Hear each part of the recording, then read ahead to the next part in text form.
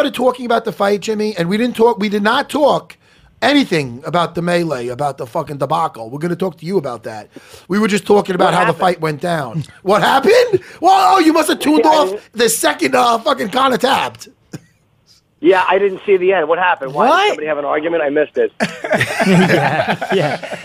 Jimmy Norton, tell us, please. Tell us, what is your thoughts about that? I'm treating him like a guest, by the way, guys. I'm not treating him like he's a regular co-host. I happen to like, I never liked Conor. I kind of root against him, but Khabib really fucked up. Yeah. He really fucked up. Yeah. And now Dana's saying that his guy might not be allowed back in the country. If it's some kind of an assault, there might be a visa issue. It was a disaster, and he put the UFC in a bad spot. Well, if a riot breaks out because of something he does, all of a sudden there's a lawsuit. It was a terrible move by Khabib. True, it was. Now, I'm not going to bat for Khabib. Say that 10 times fast. To bat for Khabib. To bat for Khabib. I'm sorry, guys, but is it just me? Like, didn't Conor jump over the fence and jump in Jose Aldo's face? What if he jumped in Jose Aldo's face and Jose Aldo punched him in the fucking face? And then all of a sudden the Brazilians start attacking the Irish. And I mean, listen, my job's at stake, Jimmy. Let's change the subject. No, I'm only kidding. Listen, my thing is... You can't do it. Well, you can't do it, but he did it. Hit the guy who... I mean, first of all, I'm not saying what Khabib did was cool, but you know what is cool?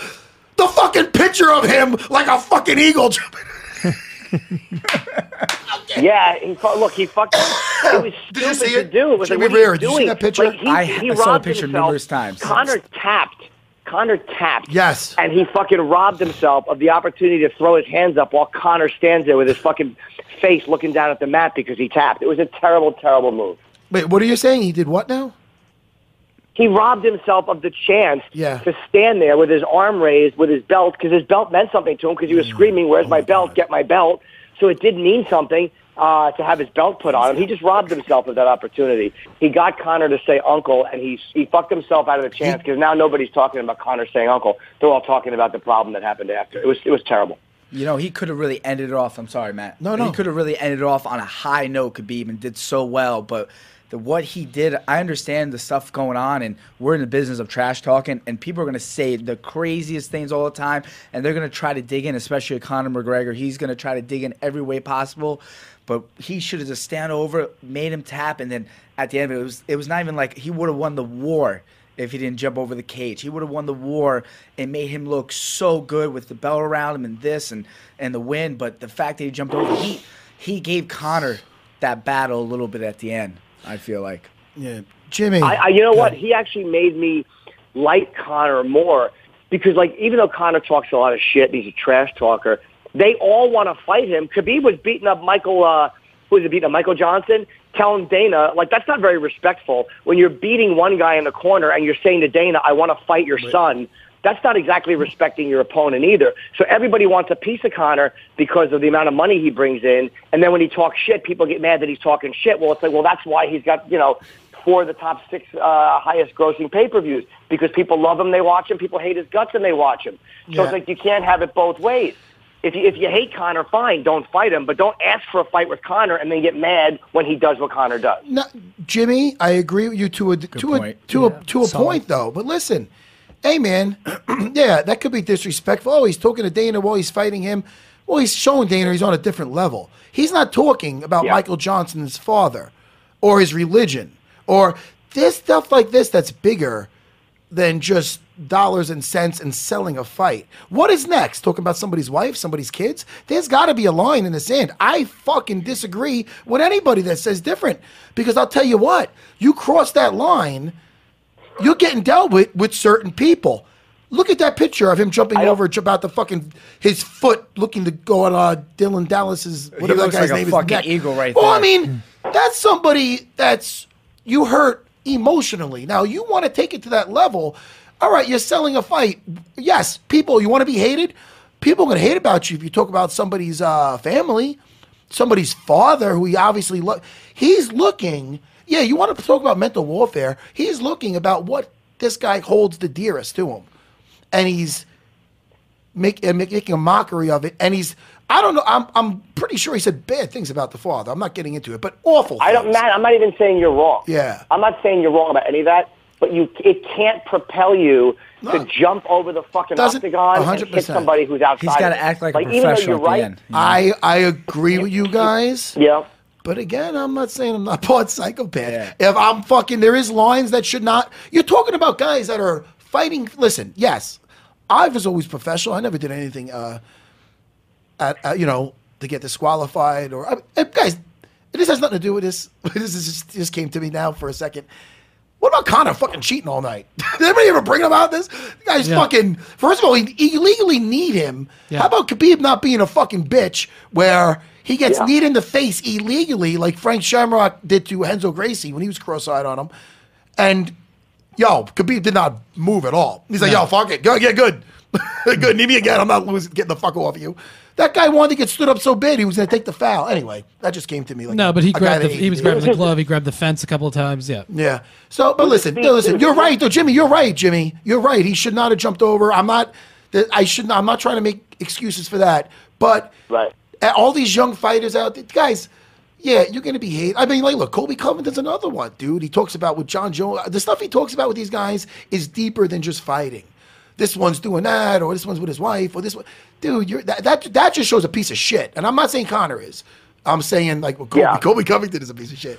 But I just like to say that a lot. I got to end it in every time. Every time we'll just talk about nothing, Jimmy, I just bring up either that I'm in the Hall of Fame and that Colby Covington's a piece of shit. Anyway, go ahead, Jimmy. They are your go-tos. Yeah, Thank you, Jimmy. Colby's not a fan, but you've made it very obvious you're not a fan of Colby. Well, you got to agree with Jimmy over here because, look, listen. The game's changed a lot compared to when Matt was fighting. It wasn't like that, but they're trash talking so far now. But he did sign up for it. He wanted Conor. He did sign up what Conor was going to bring and trash talk and say all the stuff. You know, Conor sits down, does his research, and is going to try to do anything means possible to get in Khabib's head. And that's where I was very surprised with Khabib. He held his own. He was smart in all the rounds. He didn't let his emotions get the best of him until after the fight. Yeah. there's like for me is a. And I actually. Sorry, Jimmy. Sorry, guys. I actually thought that Conor did get in his head, so I might have been wrong. But it looked like during the press conference when they were talking about the Vladimir Putin photo, Khabib seemed like he was a little rattled by that, and he was actually justifying it instead of telling Conor to shut the fuck up. He was actually trying to respond. So I'm like, maybe Conor is in his head, but you're right. He did hold it until after the fight. Jimmy, it certainly did not affect the way he fought. Having to do with that, Jimmy, I believe you're right with that because in the post-fight press conference, Chris, the producer, knows where I'm going with this.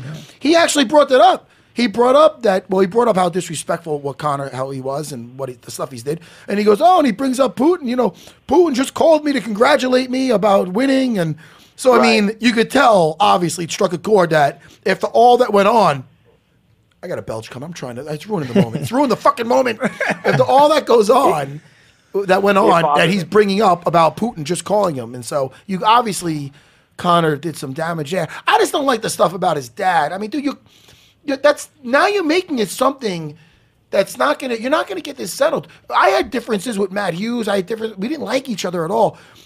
But I would never talk about his family. I would never. There's lines you don't do as a man because now that's hey, how about this? Getting some bad karma, you know. All this shit gets you bad karma also. I'm not saying, and that doesn't mean you should get sucker punched. Hey, listen, I love Khabib. I know he made a mistake there. But whoever jumped over the fence, shame on you. You don't fucking, terrible. What are you playing, the knockout game, asshole? You don't do that. You don't come up behind somebody and look to fucking knock him out. Yeah. The fuck, man? I'm not making excuses, but holy, look at that picture.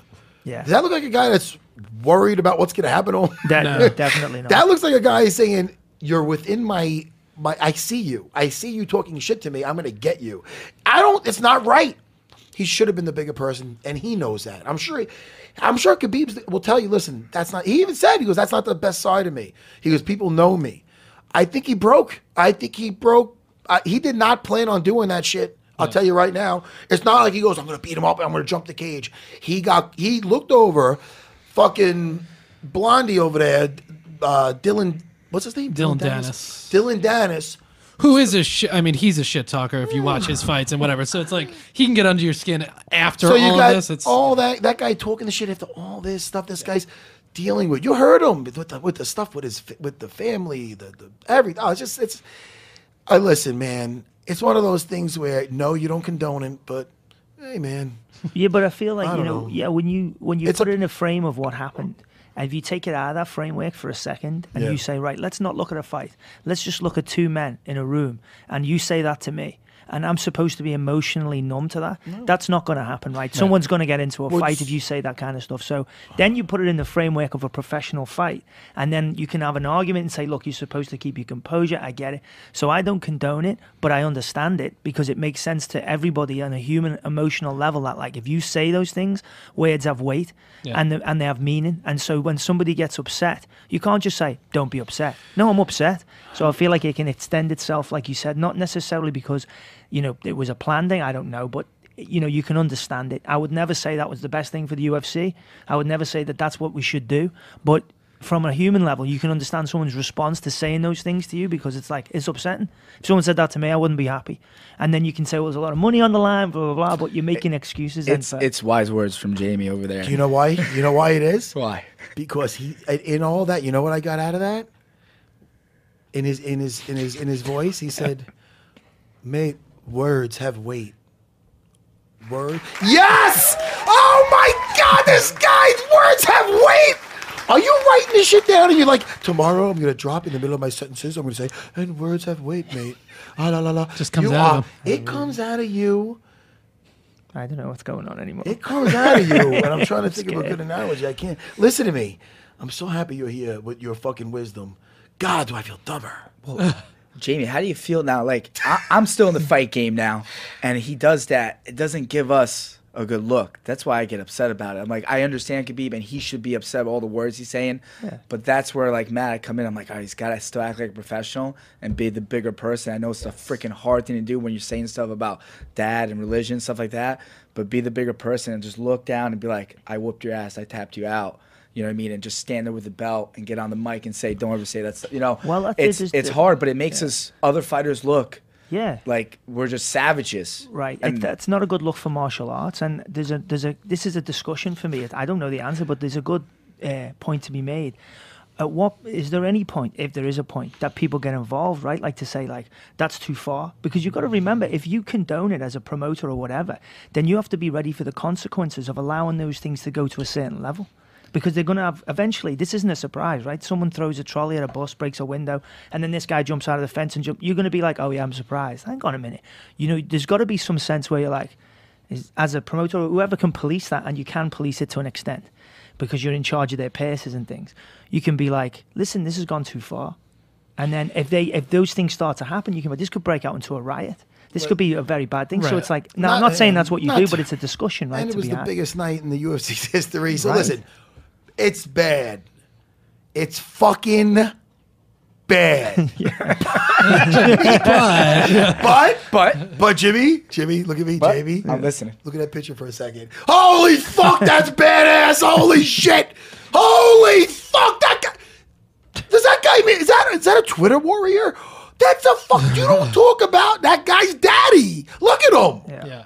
Well, that's the thing, though. If it ended there, like if it was Look at just that. Khabib doing that and the possibility of a riot in the Holy crowd fuck. and his teammates jumping in, if that wasn't stuff that could happen, we'd look at it and go, all right, he shouldn't have done that, but we get it. Yeah. Listen The to me. fact that the crowd could freak out, the fact that his teammates jumped in the octagon, which is completely unacceptable, like that's where it starts to become something that's bigger than that. Well, what it comes down to. Listen, Go ahead, Matt. Oh no, No, Jimmy, no. Jimmy. I'm just looking at that. I'm just. You're looking at that. stance. I see, every time I look over, I see Eagle. I swear to God, I Yeah, see yeah, yeah. Eagle Only just 'cause- get jumping out of the fucking cage and trying to kill Dylan Dennis right now. When But yeah, go ahead, Jimmy. You know, you're saying the right things. You oh, are. sorry, I'm not, I keep cutting you off though. I say feel it, bad. Say it. No, you sure? Say it. There will be Khabib, Conor 2. There will be a second fight. I guarantee you that.